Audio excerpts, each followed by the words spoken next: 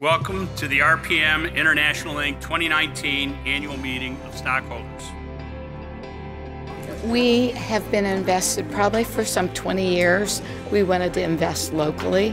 They pay a dividend and it's a good investment for us. I'm impressed by the companies that you've acquired, and I like the way you do it. It's not a takeover, it's more of an upgrade. It's a great company.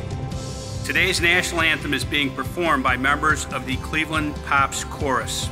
And the home of the brave.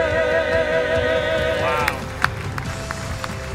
To say that it has been an active year would be quite an understatement. RPM was looking at some significant changes. Do we have the right structure and the right strategies to propel RPM to the next level of growth? We unveiled our 2020 Map to Growth program, the goals of maintaining our unique entrepreneurial growth culture, being organized to execute better than we have in the past, and driving operational excellence across RPM.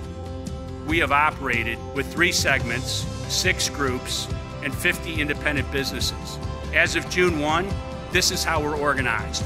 So the reorganization into 4 groups, the 2020 Map to Growth program have made a huge difference in the efficiency and the performance and the future of RPM. It's a very exciting time to be here.